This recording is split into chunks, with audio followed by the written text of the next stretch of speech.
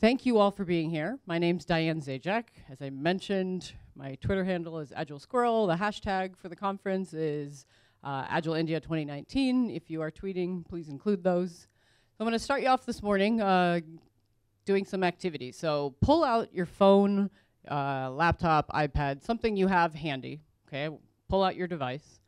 And I want you to grab a piece of paper, whether it's a Post-it or a scratch pad that you have, and jot down 2 or 3 things that you never ever use on your iPhone or cell phone or other device. So look at your device, scroll through some of the things, jot down 2 or 3 things that you never ever use. I'll give you just a minute to do that. Yep, it's on your phone, but you never use it. That's why you actually have to pull out your device, because you probably don't even know it's there. So flip through to that last page that you never go to and jot down the things, a couple of examples of things you never use.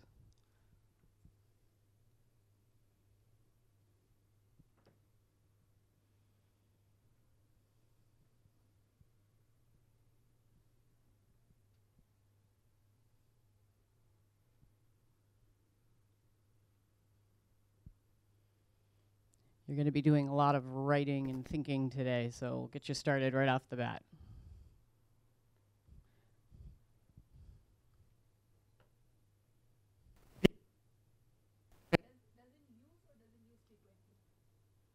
Whichever, well, however you want to qualify it. Just infrequent use, almost never use. Okay, hopefully you've got a couple things written down. Now I want you to think about who might use that. So just silently jot down next to those items who might have actually found that thing useful.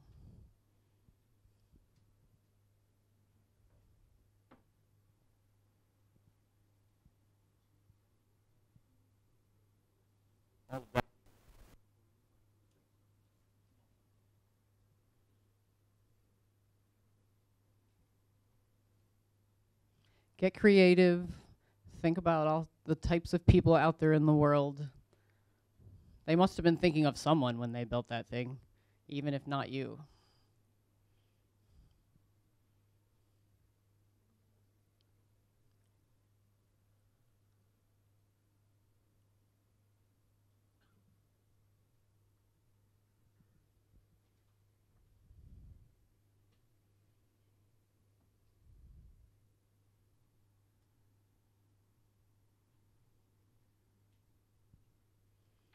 Okay, looks like everyone's done writing.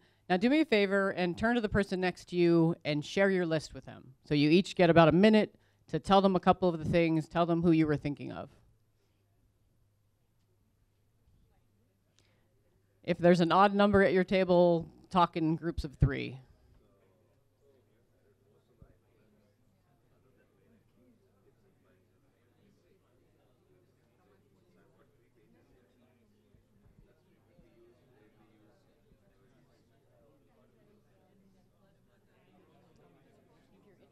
They're just doing a quick intro exercise. If you want to join one of the tables, because we're going to be doing group activities today. There's a few seats over here and back here.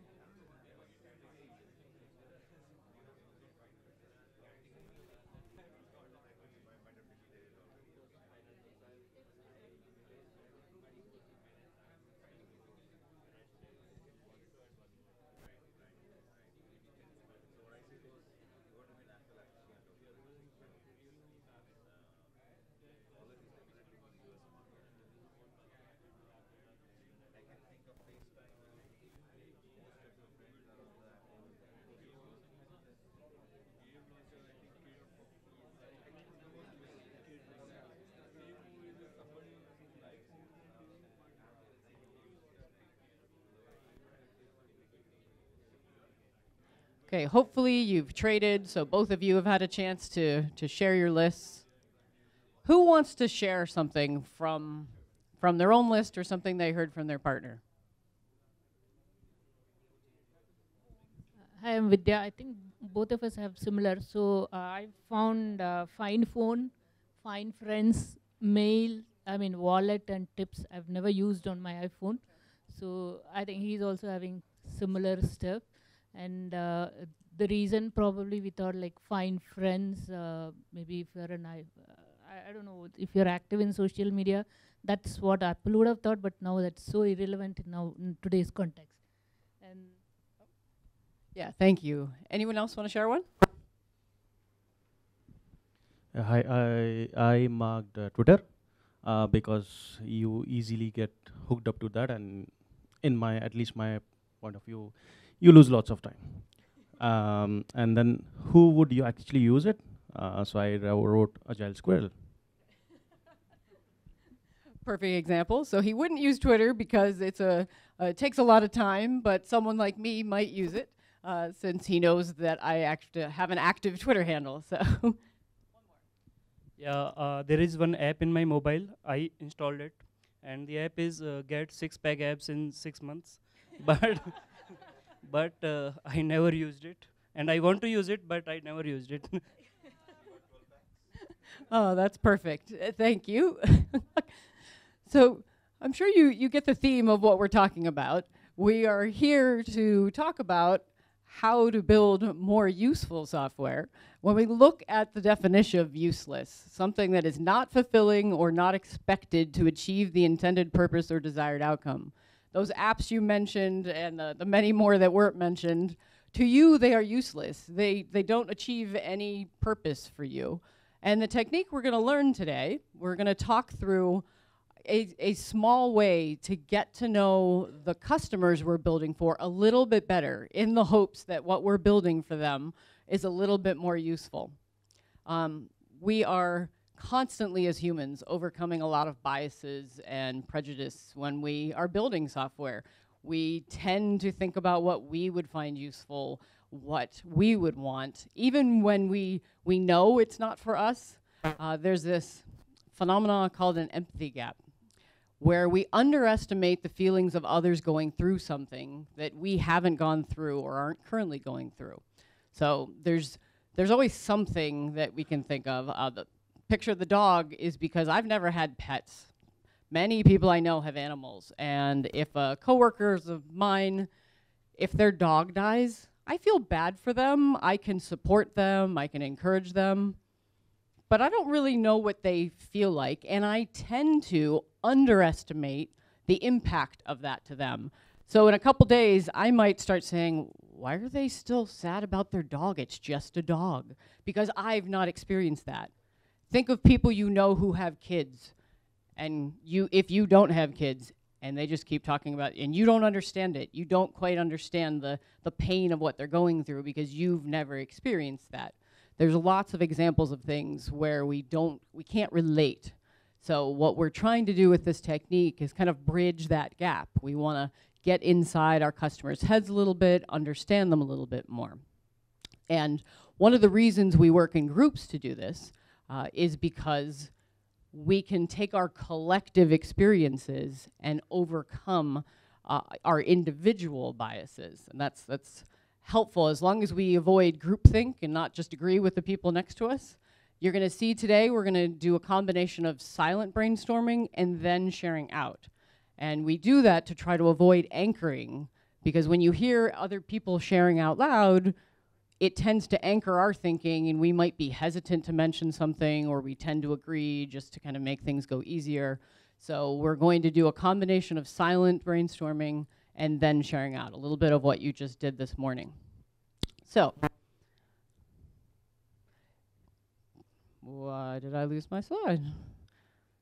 Grab a Post-it. I know what we're supposed to be doing here. Give me a second to replay this. Grab a Post-it, and before I do group activities, I like to do this exercise, especially with groups who have never worked together before. So if you think about yourself at a meeting, you want to give yourself a score, a grade of 1 to 5. 1 means you mostly listen. 2 is I talk when I'm asked. 3, I talk in most meetings. 4, I talk first. 5 is I might interrupt other people. So just quietly, all you want to do is put 1 number on a sticky. The range between 1 and 5. So 5 is the most talkative, 1 is the least talkative. And it's not good or bad. There's no judgment around it. I probably shouldn't have called it a grade because it's not like you're better or worse. It's just a number. Take 5 seconds. It's gut level. How would you think about yourself? How would you rate yourself? Yep, right now. If you were in a meeting right now, how would you describe yourself? So everyone have a number on a sticky? All right, so share at your table. Just show others your number. And let me say, raise your hand if you're a 3. Okay, I want you to cross off that 3 and make it a 2 or a 4. Because almost none of us are 3s, but we like to think we're 3s because that seems to be the polite one on the chart. It's okay, this is a safe space. We want to be honest with those around us. So cross out that 3, make it a 2 or a 4. There's no embarrassment in being who we are, and we have natural tendencies.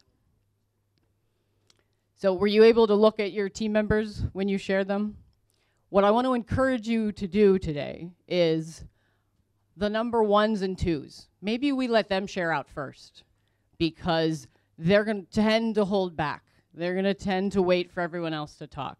And just being aware of the numbers of the people around us helps to kind of even out the playing field. Most 5s don't think of themselves as the person who talks all the time. But when you point it out and kind of remind yourself at the start of an activity, it can help make space for everyone to participate. So I like to do this whenever I do group activities.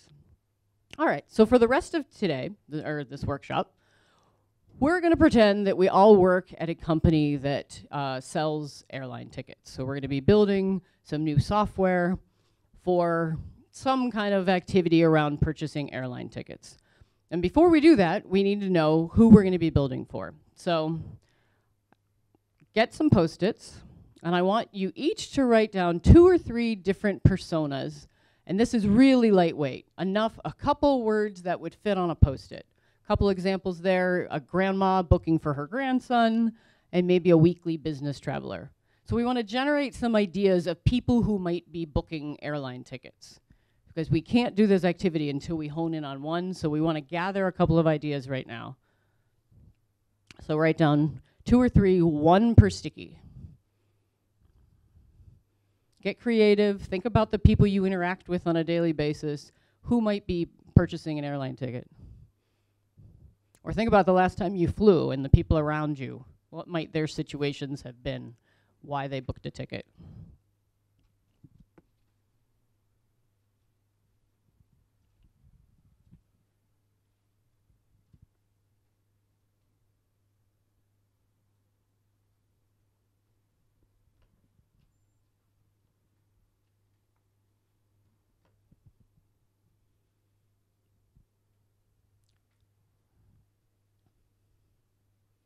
Finish up the one you're working on now.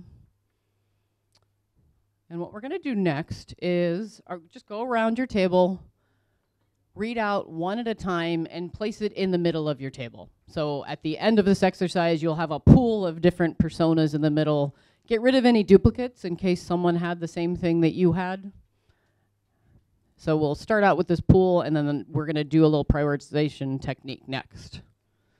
So just take a couple minutes to share them out and create a pool of them.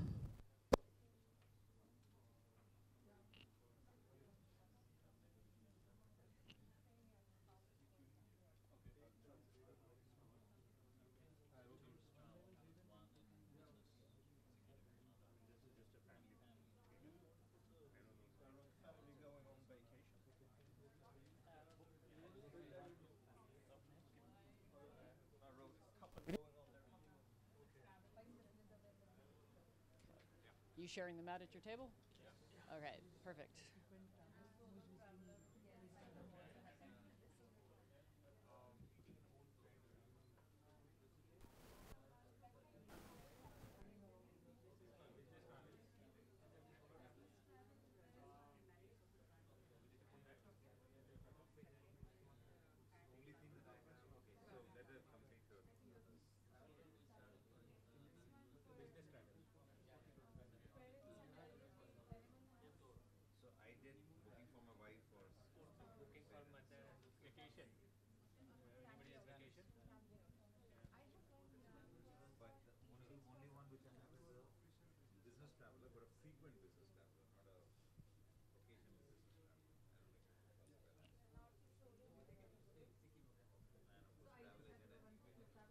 Okay, finish up what you're doing.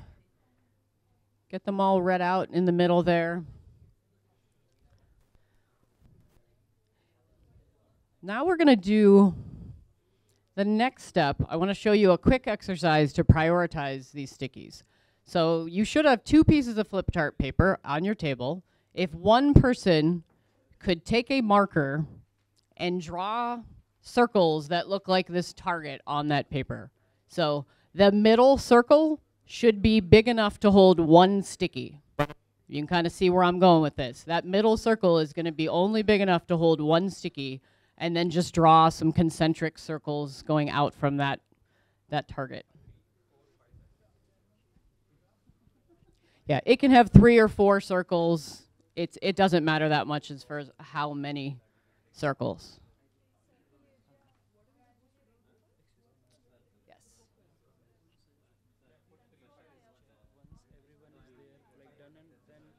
Okay. Okay. Okay. I'm. Could you please repeat like what we have? Yeah. So they're. Just the circle. Yep. Only circle. Yes. You're fine. You're right on track. Okay. Looking good. Do you have your circles drawn? Oh. Yep. Draw on one of your pieces of paper. You want to draw those circles like we have on the paper. Oh, we'll get to that next.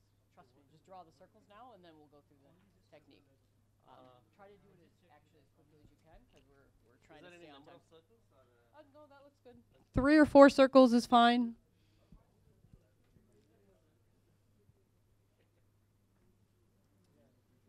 Yep. Everyone's looking good. Okay. So what we're going to do next is, I lost my next slide again. Yeah, I don't know why this keeps happening. Let me redo this, replay. I'm going to give you some instructions. Now, it might look complicated, but it's simpler than it seems. You're basically going to take turns around your table. Each of you will have a turn to take one of those personas that you have a pool of, and you can either put it on that bullseye, with the most important spot being in the middle. If someone else already put something in the middle and you really wanted to do this other persona, you can choose to move their persona outside of the middle. So you can either place one on the circle or you can move one within the circle. If you move one, make a little statement about why you moved it. So if someone has a weekly business traveler in the middle circle and you would prefer to do something more family-oriented, then you can move it to another range on that circle. So the further away you are from the middle, the least important that one is to you. So at the end of this exercise, you end up with a bullseye that has a bunch of different stickies on it, with the middle one being the most important. Only one will go in the middle. We'll keep going around until we either run out of time or all the Post-its are removed. So pick your favorite ones. For today's session, we're just thinking about what's your favorite, which is the one you think would be the most interesting to talk about today. You can imagine in real life, this matters more because we're looking at business reasons and what we are passionate about. But we've got a question up front here. No. Okay, so the question was, do we negotiate? Now, I would intentionally not talk while doing this, because if you start negotiating, this would take an hour. It could take an hour, which is sort of how I developed this idea, because I was working with people who wouldn't stop debating and talking about everything. And it turns out you can understand people's intentions and opinions without them having to say a word, because they will move the sticky that they find important, either in or out of that middle circle. So try to do it silently. I do like to give people a chance to have a little bit of a sentence if they are moving something out, so we learn a little bit more. But you don't need to negotiate. Just see what happens by just placing them.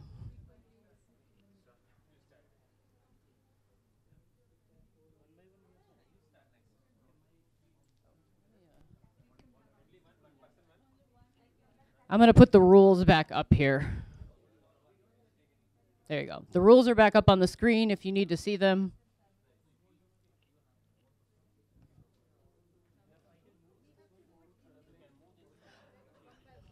I would go one by one around your table. Yep.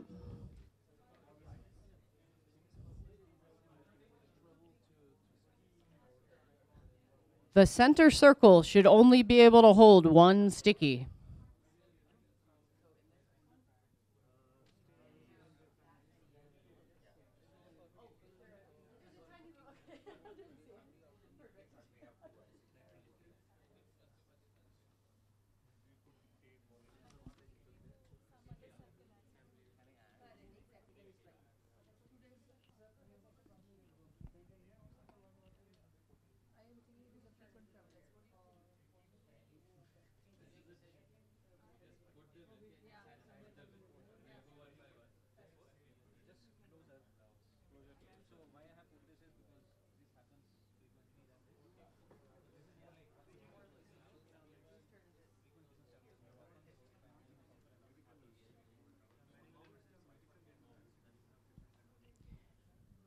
If you are taking the sticky out of the center circle, you can't put another one in on that turn.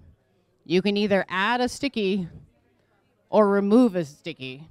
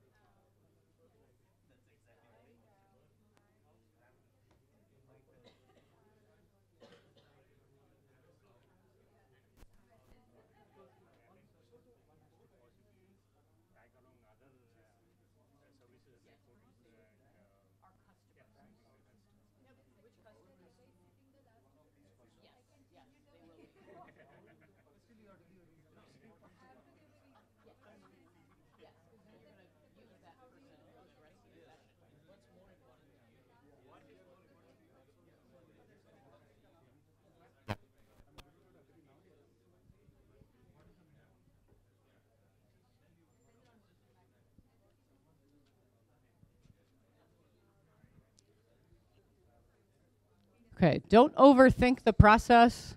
Read one that sounds interesting to you and place it somewhere on the circle.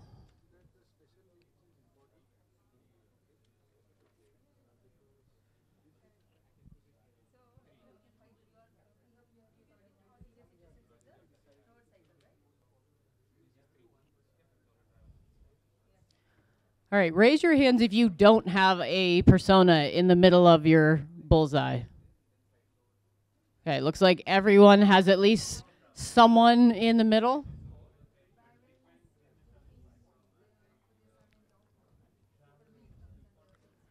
Okay, let's call time.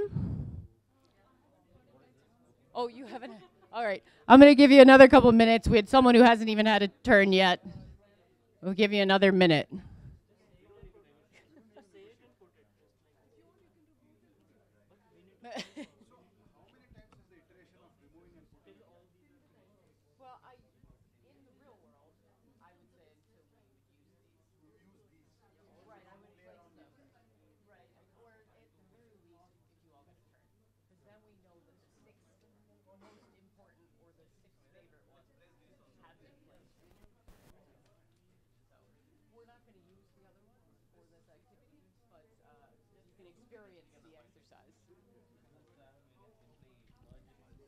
Okay, try to wrap up.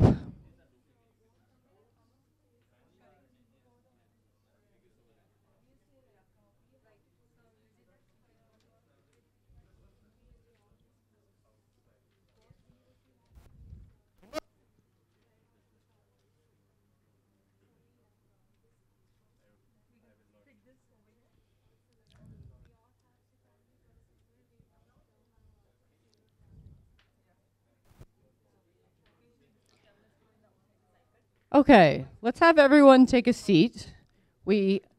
Everyone should have at least one Post-it there in our bullseye. That's going to be our focus for today. Hopefully you all had a chance to prioritize your favorite. let's hear from a few tables of what personas we're going to be talking about today. It's too late to be moving them. I've called time.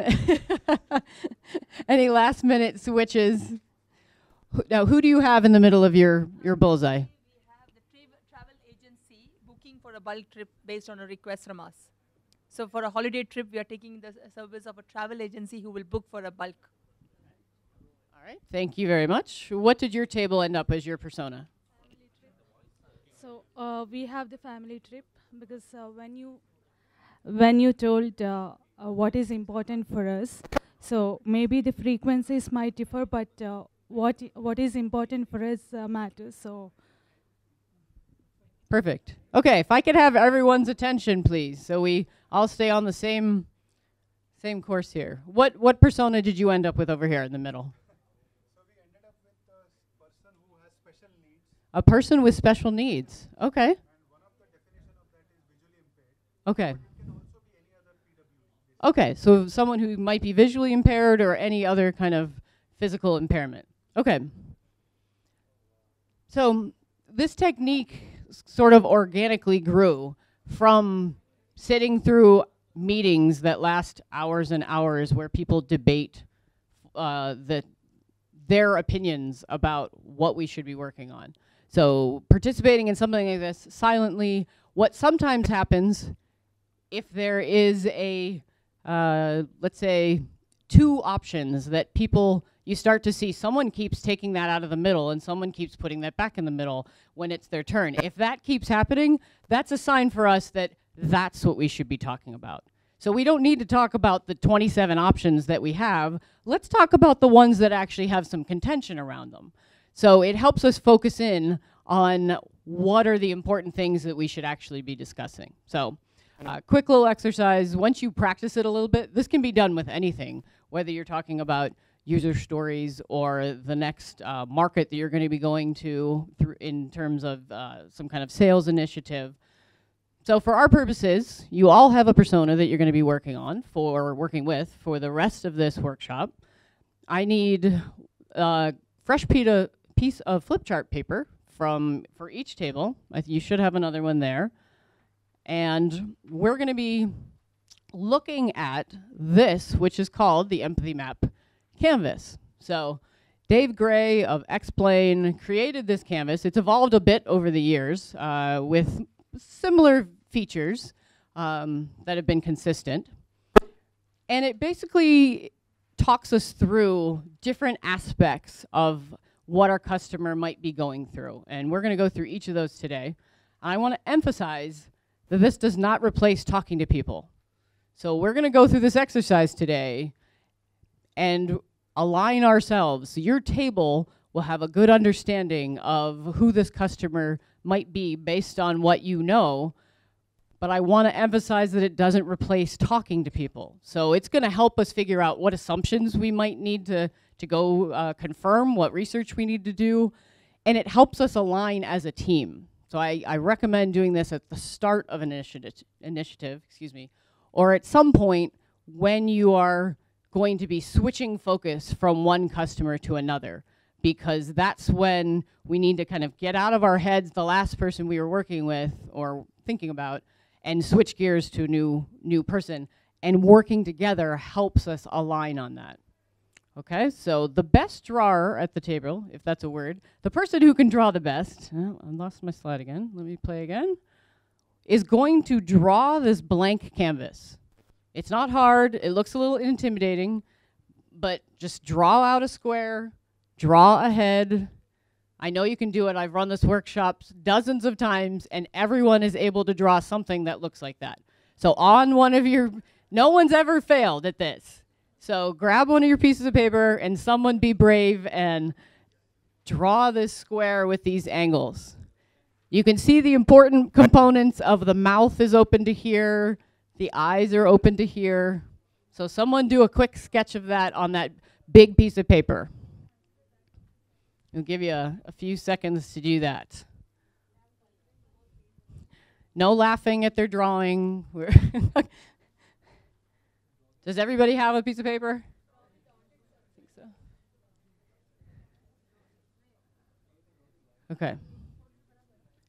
Yep, try to use the whole piece of paper because we're going to be filling it with sticky notes. So the bigger the better. Yep, looking good. Yep, just draw the eyes and looks good. These are so good, you're going to want to take them home and hang them in your house. Okay, looks good.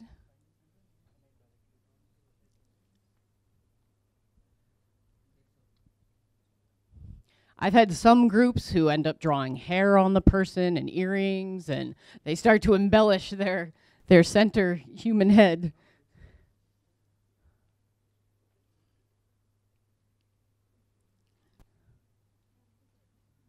All right, looking good.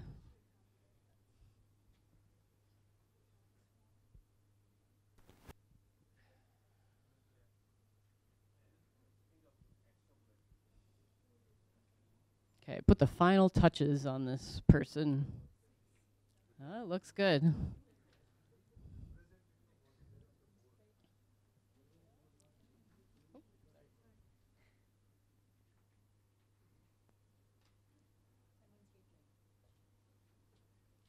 I have a question around this silent Sure. brainstorming. As a culture, we are not silent. Turns out humans aren't silent, so.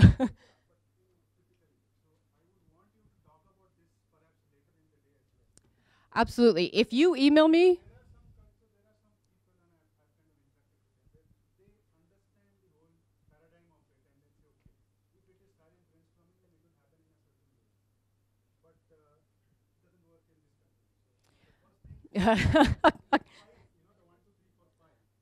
yep. And I appreciate that. I do. And if you email me later, I can send you links to different research that has been done to show the benefits of silent brainstorming. I have actually a whole nother talk that's all about silence. It's different silent techniques to help people collaborate and communicate even more effectively. So while I appreciate that it feels very natural to be saying lots of words, I have never been on a team where more words equals better communication. So I appreciate the comment and would love to share more information, but it's definitely, there's a whole nother talk for that. All right, so hopefully you all have your map written out. You each should have a pad of stickies in front of you, because as we said, we're gonna do some silent brainstorming. And the first kind of quadrant that we're gonna fill in is this top, what did I do? Is the top one, if you can imagine. It is just a descriptor. All right. Did I kick something? What I want you to think about while I figure this out is who we're empathizing with. So you want to put, I don't think I stepped on anything. Oh, it's the projector. Well, put your persona in the top left corner of the, oh, there we go. No, I don't want to power off. Any other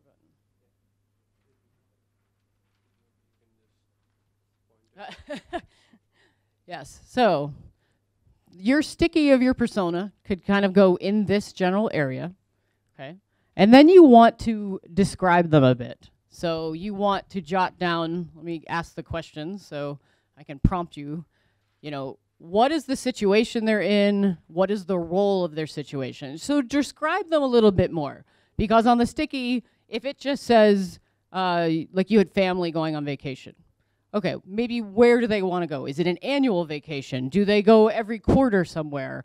Are they traveling somewhere they've never been to before? So basically dig into the details a little bit more of this persona. And for this, let's not do it silently because we want to kind of get through this a little bit faster because of time. So just add a couple stickies with some descriptions. Just nominate someone to be your scribe and talk through what their situation might be. Okay, a little more details. Does that make sense, everyone? Okay, we'll give you just a couple minutes to do that. And we'll try to get this, oh, it turned on again, so that's good.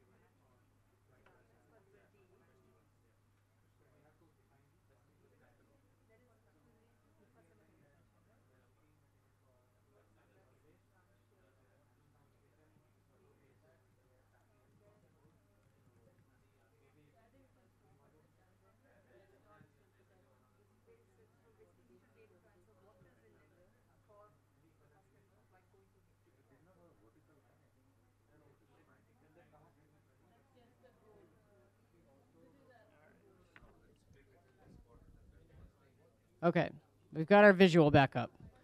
So we're fleshing out the person here and their details. While you're thinking about that, this next section here, step number 2, is what do they need to do? So it's an extension of those details. Think about the decisions they need to make. Think about how we'll know if they're successful. So how would it be different for this family to go on vacation? What success criteria would they have versus the success criteria of a business traveler or a booking agent? So think about your person and how we would be able to measure success for that persona, for that customer.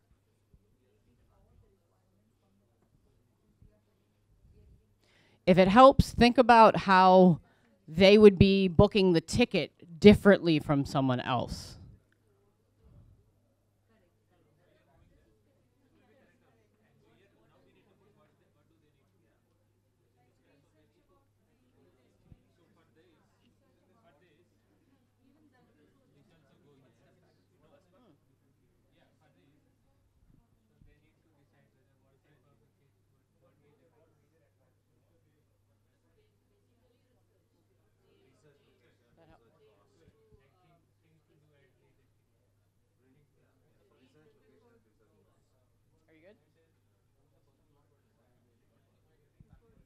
Okay, so right now you're filling out that top part.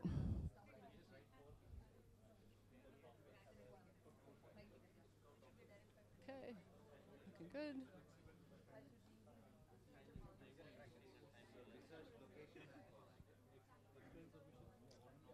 We have a good description of our person.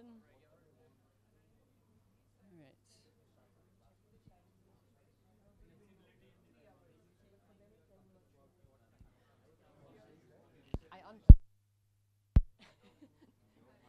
So it seems okay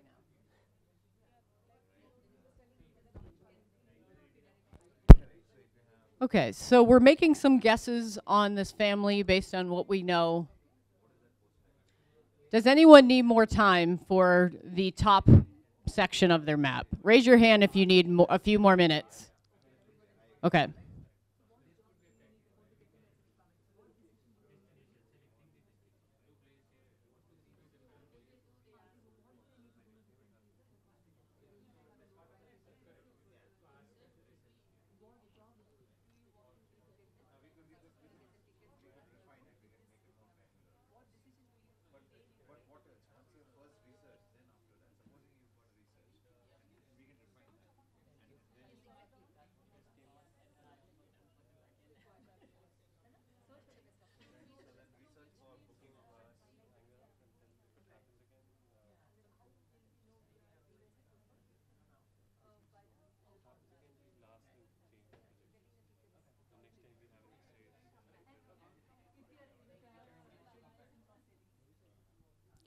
All right, let's wrap up that top section of our map. If we were doing this for real, I wouldn't be rushing you through it. So I'm not trying to hurry you. This is important to have these conversations. For the purposes of our exercise, we probably have enough that we can understand our customer a bit. Okay? Do we have a question? Or about your map? Okay. All right, so as long as you have a couple descriptors up there, that will help inform us for the rest of our map. Okay? Now you want to look at, we're going to move on to the third step, which is this triangle, obviously from what their eyeballs are. So what do they see? Now this I want you to actually do silently because I don't want you to get anchored by each other. So think about your person and in their day-to-day life, what do they see when they look at other airlines, perhaps, to book tickets? What do they see in their immediate environment? What are they watching, reading? What types of magazines might they be interested in, or social media? Like, what are the things that when they look around related to purchasing tickets that they're seeing? So they had a booking agent. What types of industry influences might they have as a booking agent? The family might be looking at what their neighbors are doing for vacation. They might be influenced by that, what they see.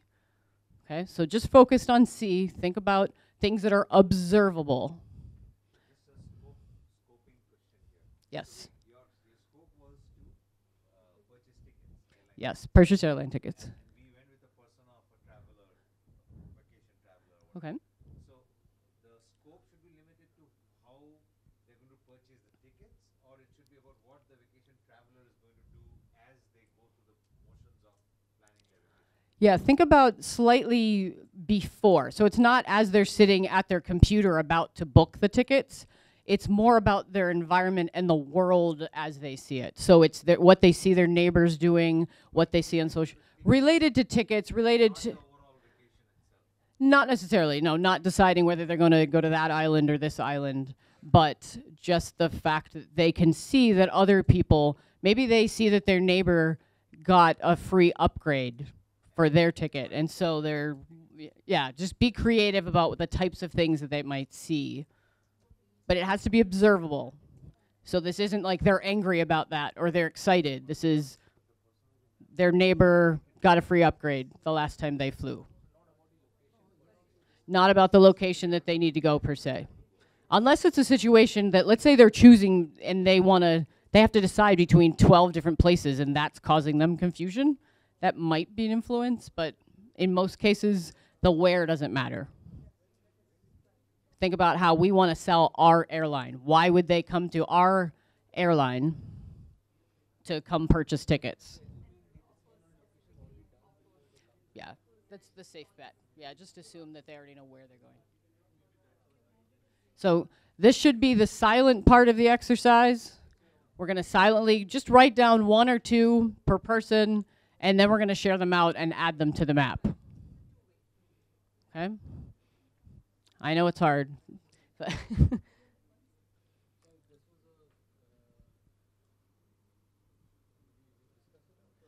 I would silently write down 1 or 2 ideas, and then we're going to add it to the map.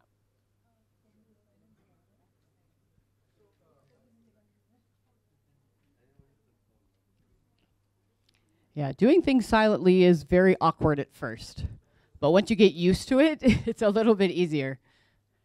Yes? Just add on to that point, where what do they see is, in our terms of the word, current as is. Yes, the current as is. As is, yeah. Like what is Sure. What is reality, what is happening around, and Right, what right. information I have. And how it might influence me. Yeah.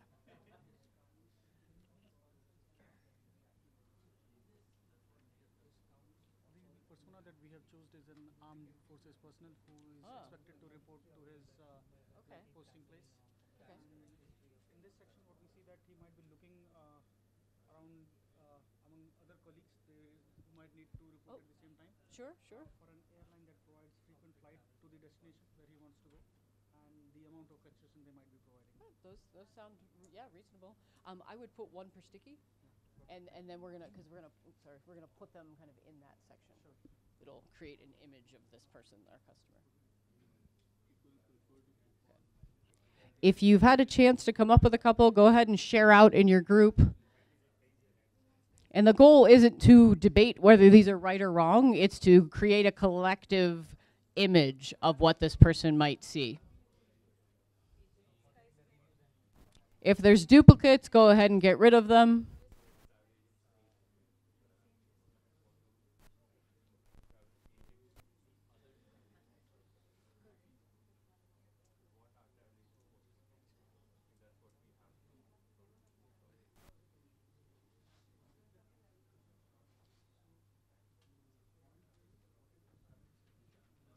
Give you another minute to share those out.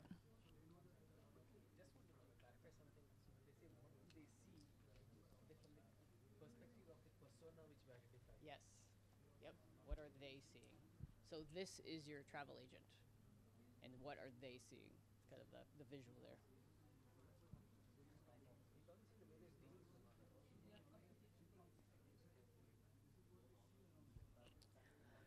So you should be filling out that section with your Post-its. As you share them, go ahead and add them to the board. It's a little easier when you can hang these up in a group, but we're doing the best we can here with the tables, so as long as everyone can see it.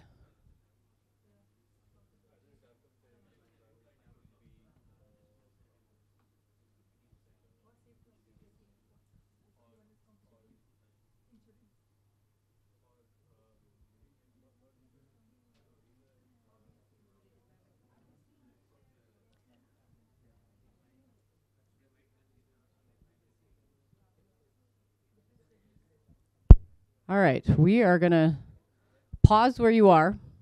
As I said, if we were doing this in real life, we would be spending a lot more time on each of these sections to make sure we really understood what our persona would be seeing. I want you to just get a flavor of each of the sections, the types of things that we would be asking and looking for as we're filling out this map. Okay. Yeah, silence really is a hard thing here, isn't it? Okay, so the next corner, what do you guess that this section is going to be?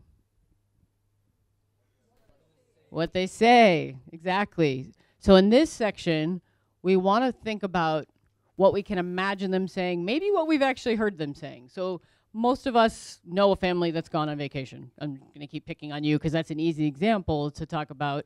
We've either been that person or we know one of those people. We've heard them say things. So I would actually list quotes. So what are literal things that they might say or that you've heard them say?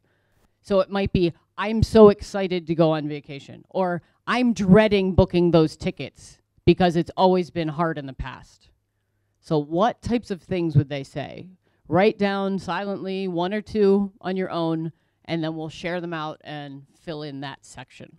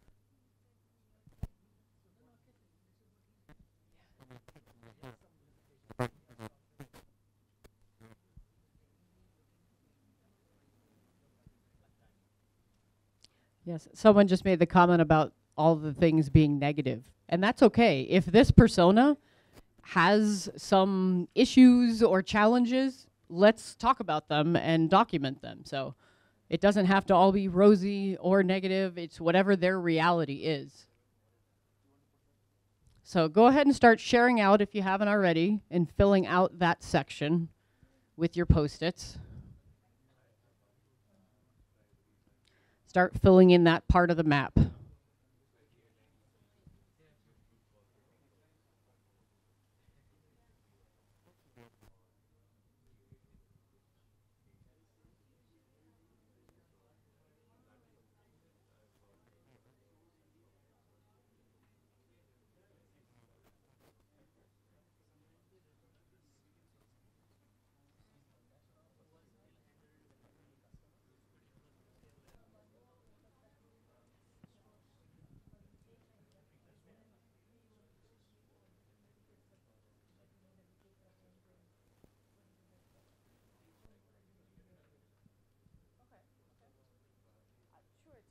As long as you collectively agree on that perspective, that's the important part. And each section tries to give you another angle to look about what this person might feel. So.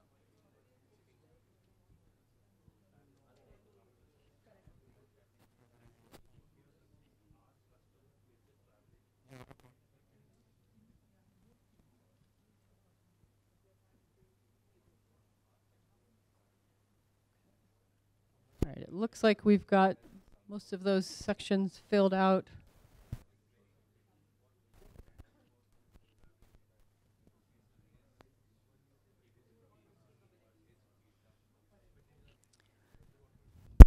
If you have a few more, go ahead and just place them there in that quadrant, that triangle.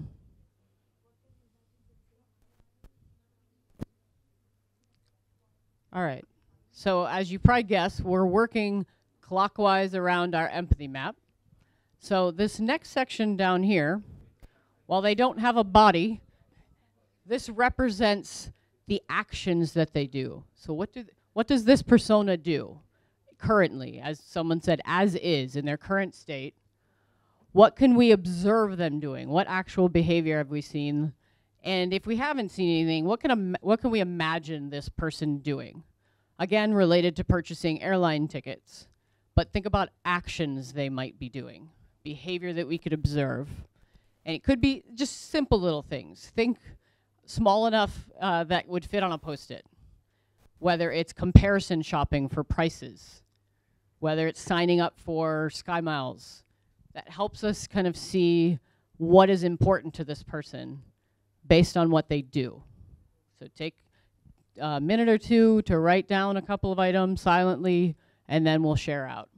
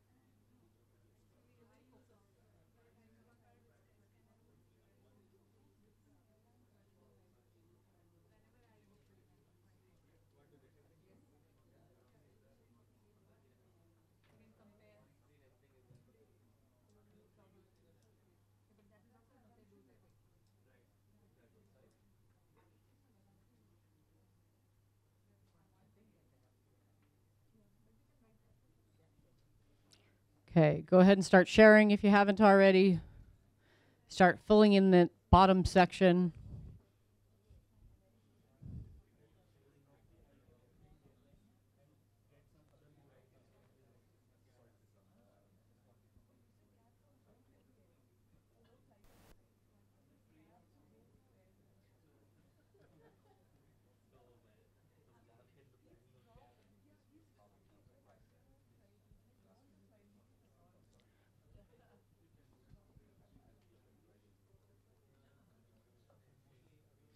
Sometimes when we're doing one of these maps, what we discover is we don't know. And so it can highlight areas where we need to do more research. And this one in particular, sometimes, if we don't know the customer, how do we know what their behavior is? So we can do some research. We can acknowledge that we don't know and uncover, spend a little time on that area. So it's okay if we don't know. Anyone need more time on the what they do? All right, you guys are getting really good at this. Okay, so the next one, if you can imagine, is what do they hear? So this is about what they're hearing from their social groups. What are they hearing from people at work? What are they hearing social media? So anything that they might be hearing regarding purchasing these tickets for whatever their situation might be. Same concept, jot down a couple of ideas silently, and then we will share them out.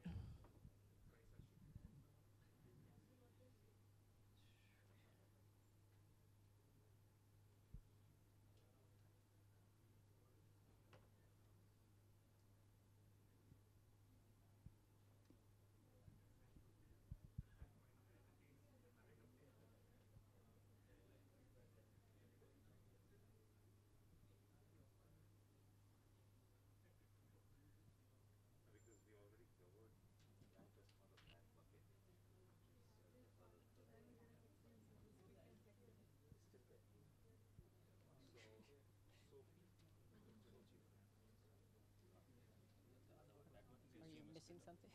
No, that's the HTML splitter. This one is the AV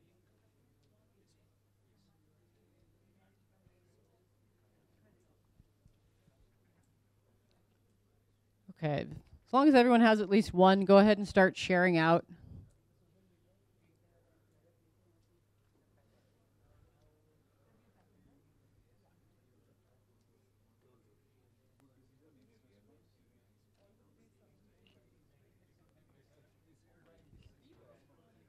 Question, dilemma, right? So what you see, what they say, what they hear, could all be the same. Is that the Could be. effect? I mean, like, you say social media, right? That's something that somebody can be talking about. They could. The idea is to help us think about it from different angles. Because maybe when you were doing C, you were kind of in one frame of mind, and suddenly thinking about it like verbal noise, you think of something else. It's just to try to trigger different ideas. There could definitely be overlap between them. It's the exact opposite that's happening to me. Because Okay. it's triggering the same idea. Oh, across. interesting. Okay. Okay, Because- that's an interesting observation. In-flight experience is something people talk about. Sure. Sure. And you read about it, or you hear about it. Hear as well. Right. So Yeah. See. it's coming again and again the same. Okay. So I just Okay. want to understand if is it a must that you need to have different ideas through this empty map, or is it the same one that can appear? So I've never skipped a section because sometimes for someone it triggers a different response. You could even, if you find that happening, we could have been stricter to say seeing is only things that maybe they read. Maybe hearing is only things they hear from their neighbors, or they talk to their mother and their mother tells them something. You're not going to read that. You're not going to see it. So we could have been a little stricter, maybe on those are only things that you see. Those are only things you hear. But that's an interesting observation. For most people, it helps them kind of think about things a little bit differently, but it's okay if not for you. You still have a few things down there. It takes 5 minutes. Like it doesn't take that long. So. Okay, hopefully you filled out that left-hand section. Which of these areas was the most difficult for you? Anyone wants to share? The first two I'm hearing? Okay. Is that just because they were the first two? Kind of thinking in this way is a little bit differently? Okay. Okay, so he said they got into the rhythm and then it was quite easier after that. Yes. I personally feel so this is more of a feeling. So we've got a lot of points here, but I think this is the hardest because we're sort of, this is very second hand, very removed, so we're trying to figure out so we can figure out what they see because that's our platform. We can figure out what they do, we can sort of see what they're doing, but what is influencing them is I think very hard to judge, and I'm not sure how I'd even do that if this was an actual thing I'd be. Okay, appreciate that. Someone else mentioned that for them, when they got to hear, it was hard for them to separate that from the seeing and the saying because that was kind of similar. So we discussed a little bit that we could be much stricter about this. So with the seeing, maybe we could say so if I say social media, it's literally things in print. And when we talk about hearing, it is only things they hear. So it's a phone call with their mother. It is a conference call at work because they can't see anything. It is literally only things that they're hearing. We could have been stricter with each of the categories because the idea is that these are triggering us to look at something from a different angle. So you are walking around kind of the customer from these different perspectives. This might be easier if you are if you know the situation. For example, you have already booked tickets in the past, so you can think about that and then jot down the points. But in products like which are B2B, which are sold to businesses, not to consumers, that it might be difficult for us to think about what a business or a corporate might want for a product versus consumers. So can the same thing be used in those? Okay, so that's an interesting concept in terms of the difference between your customer being a person versus a company. What I would mention there is that even if you're selling for a business, there is somebody that you need to convince that they're going to use this. And a business doesn't necessarily use your software. The people in that business use your software. So I would still, if it was a corporate sort of software, I would still hone in on what employee, what type of employee, what is their role within that company that they would be using your software. So I will be around later to take additional questions. I just want to make sure we wrap up on time. So up till now, we've been capturing things that were observable, things that we could actually confirm that someone sees or hears or says. This next section, it's basically inside their head. Here's where we get to guess a little bit. We've spent some time thinking about this person and their environment. Now we want to capture what we think their pains and gains might be. So pains are their fears, frustrations, things they're worried about. And the gains are things that they want, things they hope for, things they're striving for. And if you have any other thoughts that come to mind, anything that might motivate their behavior, think about what would trigger them to actually take a step toward using our software, or while they're using our software, what would help them in some way or motivate their behavior one way or another. So this can be, look at both sides of it, their fears and their hopes and dreams. So as you're writing these on stickies, make a little word of P for pain, you know, write the letters so you can keep track of which ones are the pains and which ones are the gains.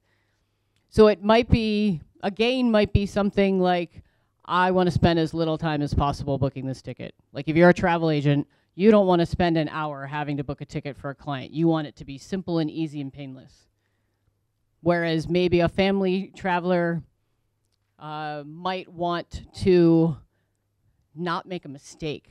You know, if my mom were trying to book a ticket, she would be so afraid of entering in the wrong information, of getting stopped at the airport somehow because she did something wrong. That would be her anxiety, her pain for her. So think about your persona, jot down a couple pains and gains. Here's where we get to kind of interpret and do some analysis of what we know about this person. I'll give you a couple extra minutes for this because it takes a little longer to think through what our customer might want.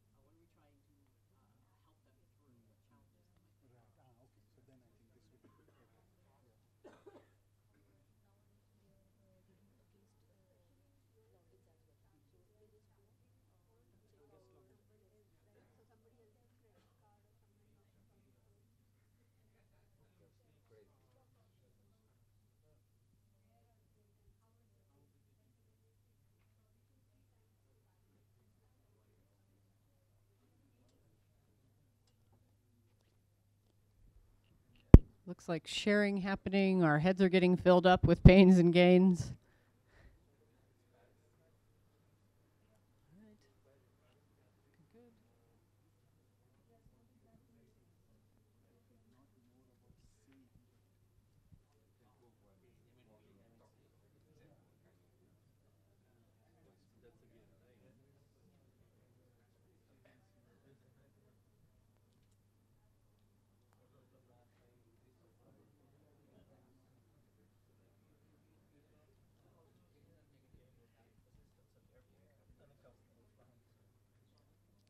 All right, give you another minute to finish that up. And then I'm going to ask for a volunteer to give us a little overview of their map. So.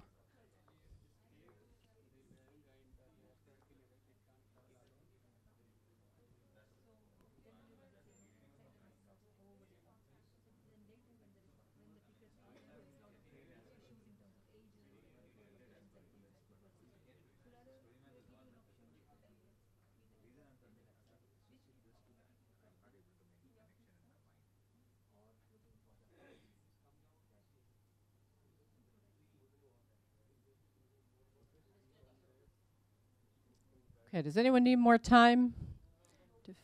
Okay, I'll give you another 30 seconds or so to get the last of your Post-its in his head or her head.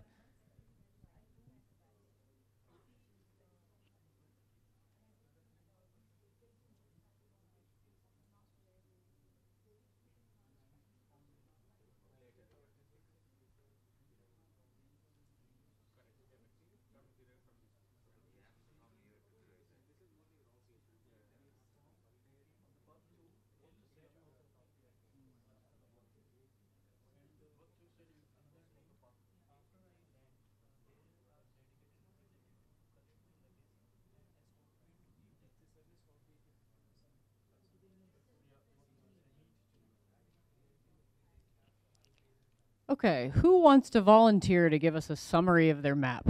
Basically, tell us who your person is and read a Post-it or two from each of the sections so we kind of get a picture of that person. Oh, we've got a volunteer back here. Let me get you the mic.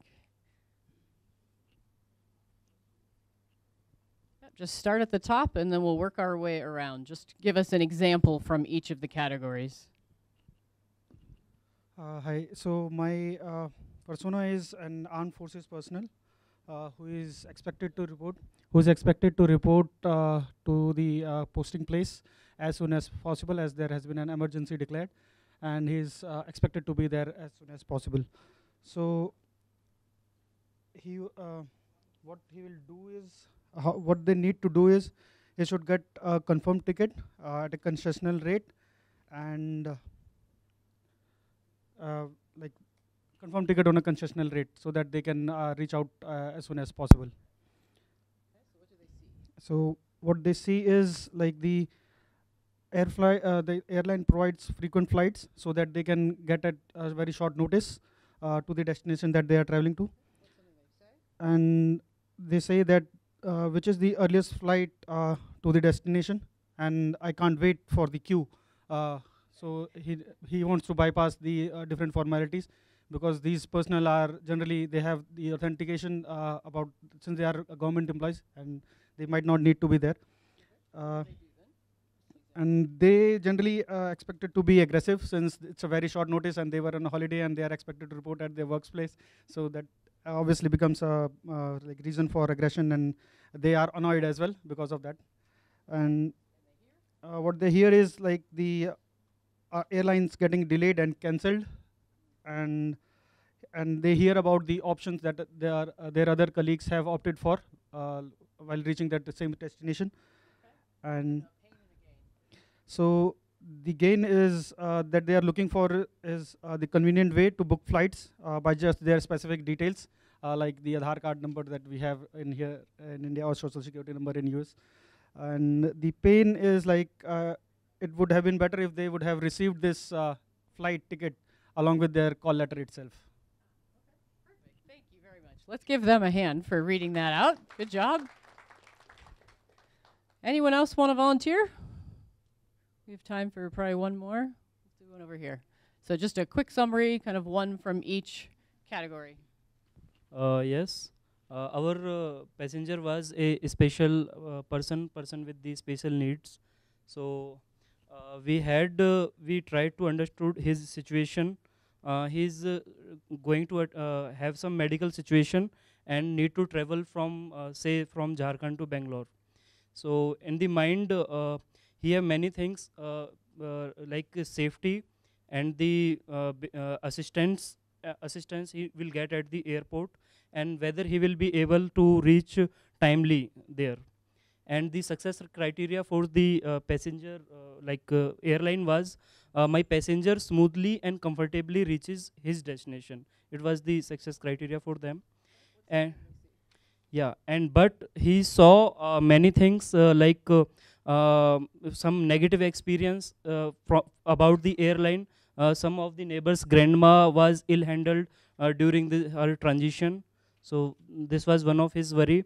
And and they were able to see some special section or quota for the special people in this booking and the travel.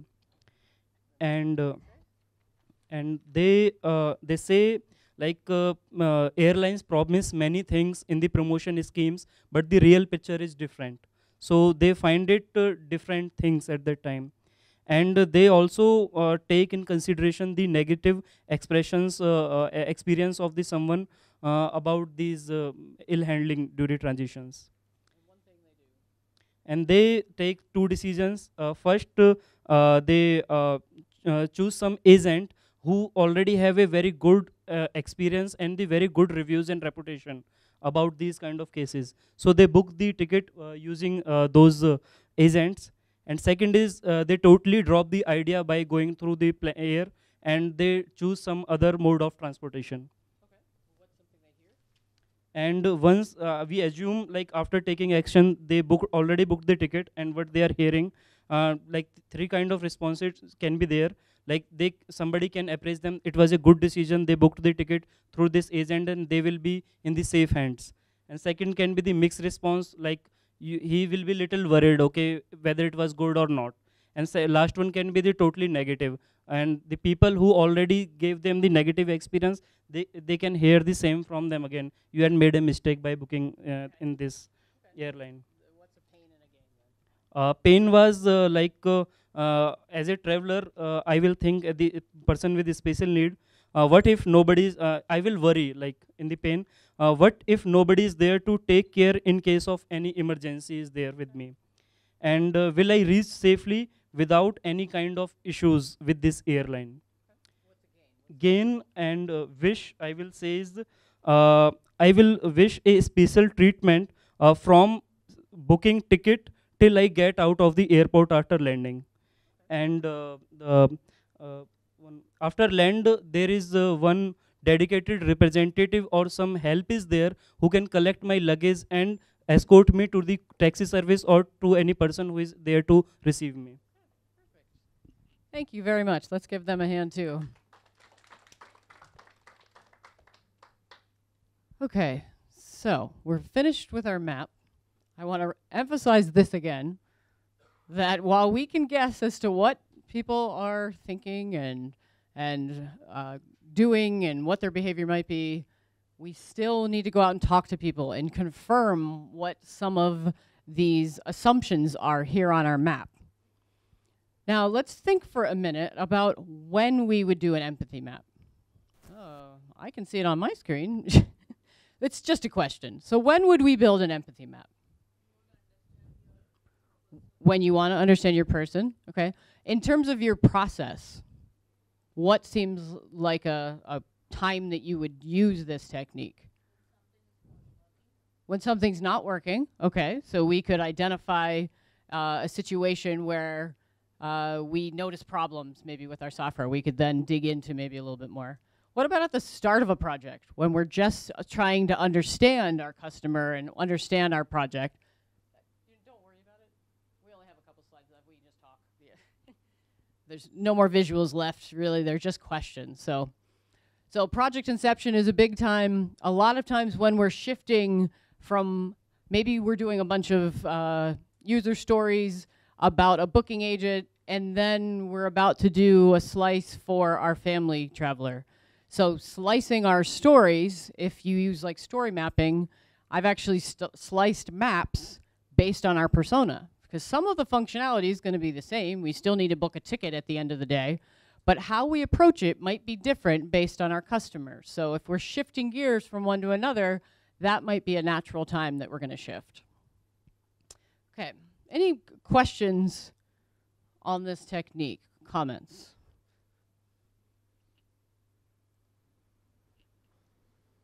Thank you. In the initial slides, we discussed on paradigm of how useful a software could be, or what's the definition of usefulness. So, this as a few people, brought up that I never use wallet or I never use FaceTime. But that again depends. It has this demographic variable, isn't it? I mean, the FaceTime is not used in India much, but it might be useful in America, maybe. So I mean that could be related, isn't it? Yeah, with absolutely. The software we're building, if we're building it for this customer, we can validate that that customer will use it. Now, sometimes what happens is we build it for this customer, and some other customer you didn't think was going to use it ends up being the main user.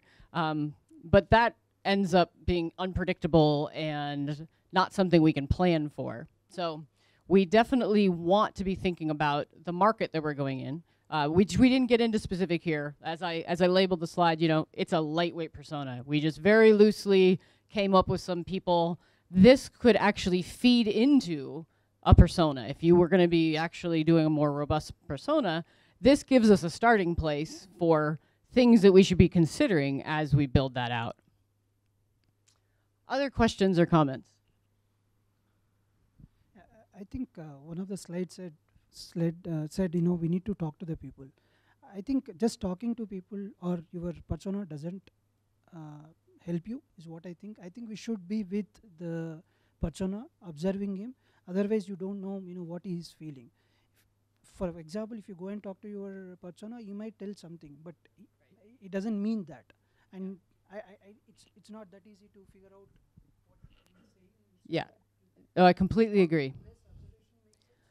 Yeah, so I think generically, broadly, I'm saying talk to customers. That very well includes observing them, doing surveys, getting out in the field and watching people, how they might actually do a thing. So it's not just about asking them direct questions, because you're absolutely right. You're going to get an answer that might be close to what they're really thinking, but not necessarily.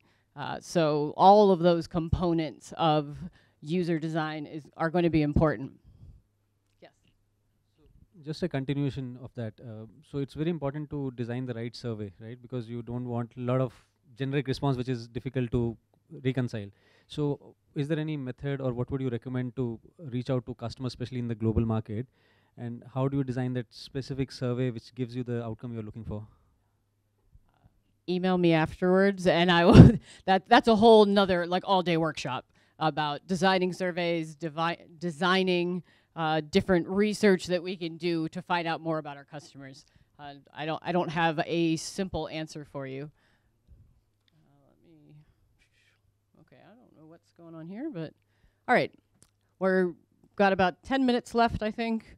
Grab a Post-it if you would, grab a couple if you want to, and I want you to answer a couple questions for me. The first is, what were a couple of ideas that were confirmed for you today? Something that was validated. You came in and you knew this thing, and then we had this session and you were like, yep, that is still true. I was right. I knew this thing and it is correct. The other thing I want you to think about, jot down on stickies, what new ideas, what new concept, some thought that came into your mind, some different thing that you're going to leave here knowing that you didn't know before. So if you can take 2-3 minutes to jot both of those questions down, something that was validated and new ideas, just one per sticky. I'm going to end up collecting those when we're done with this, so try to write neatly so I can read your handwriting.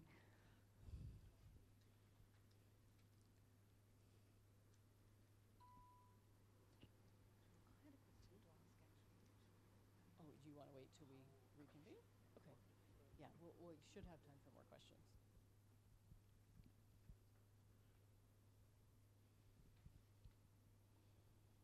So we're jotting down a validation and any new ideas. They don't have to be big ideas, big thoughts, but just something that occurred to you. I might use the phrase an aha moment, where something just clicked and made sense to you.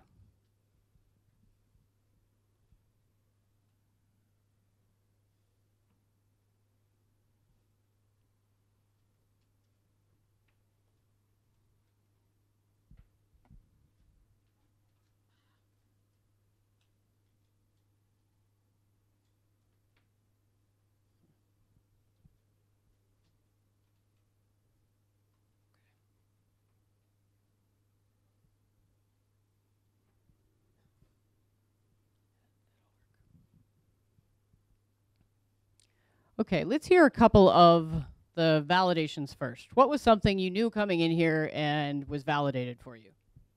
Yes. I think it was knowing your user, like who will be using the application. And basically what we did in like empathy mapping is something about the user in different scenarios.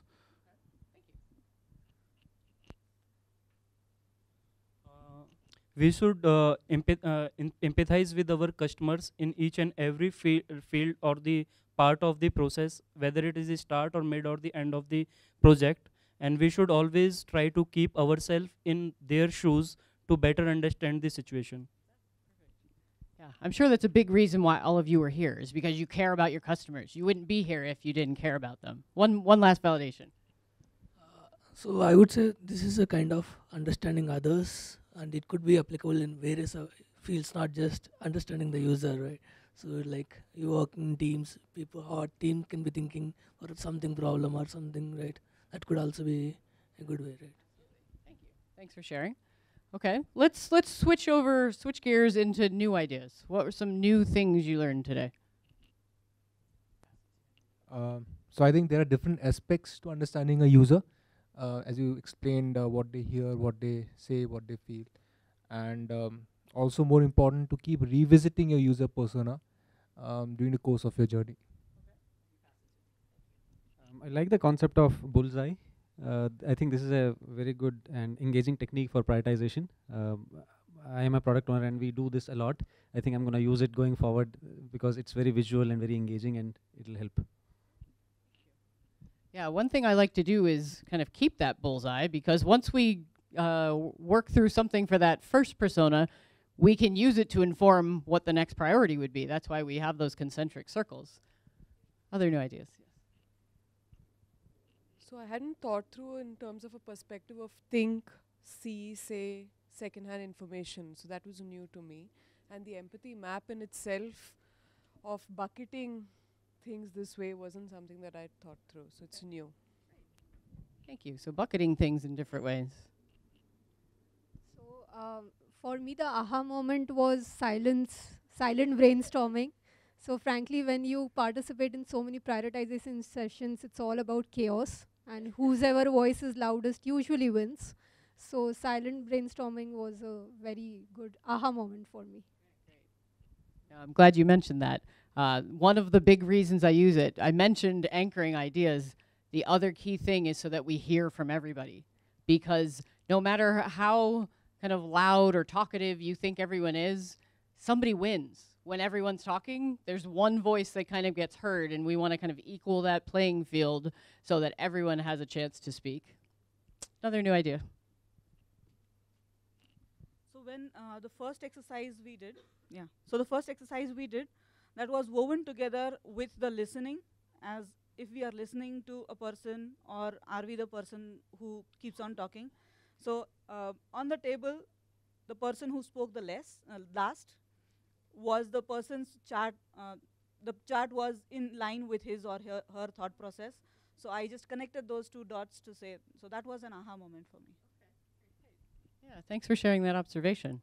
The more aware we are of these sort of things we're doing, are we listening, are we not, whose ideas are being heard, we can then try to create some situations where we're balancing that out. Okay, we'll take one more. I think in this whole exercise, the experiences and ideas were in plenty. So when we were doing that brainstorming on what is important, when I was thinking from a perspective, I could see and hear different perspectives. So I think that's a very good tool to use. Thank you. All right. Well, how much time do we have left? I lost my clock on my 3 minutes. Okay, we might have time for one question. You know you had one, so let's wrap up with this one question. So my question was, does this entire exercise, does this feed into the requirements gathering process? You know, is there a connection between the two? Yeah. Yeah, so who are the participants is kind of a secondary question, and does this feed into our requirements gathering? So I generally would do this, I don't want to say well before requirements gathering. It certainly feeds into it, but project inception, kind of deciding which project should we even do, which customer should we be focusing on. So once we figure that out, we can dive in a little deeper for that particular customer, which will then in turn feed into the requirements that we're gathering.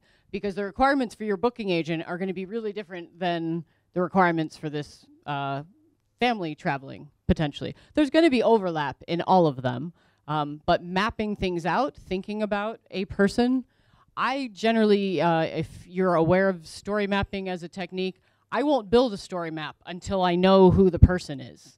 And so this has to naturally come before that, so that I know which customer we're actually talking about when we build that story map.